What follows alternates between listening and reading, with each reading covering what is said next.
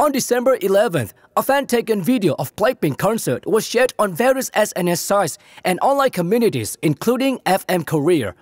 In the video, BLACKPINK members Jennie, Lisa, Rosé, and Jisoo were singing the song As If It's Your Last. They did their best to present a good stage to fans by showing a perfect dance performance.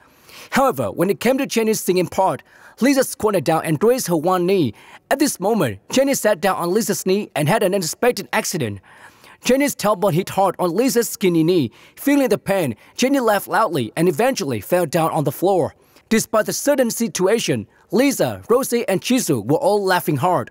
Jennie also burst into laughter, and Lisa, who didn't cheer Jennie, immediately helped her member get up and soothe her. The dancers also joined the fun, turning the unexpected stage accident into the sitcom. In response to this moment, netizens commented, "It was such a bittersweet experience." Many people say they felt Jennie's pain considering Lisa's skinny body. In addition, many fans were happy to see Jennie's genteel smile even in such a sudden accident. A fan added, "Thanks to this accident, BLACKPINK proved that they were singing live." Meanwhile, BLACKPINK started their European tour on the 30th of the last month.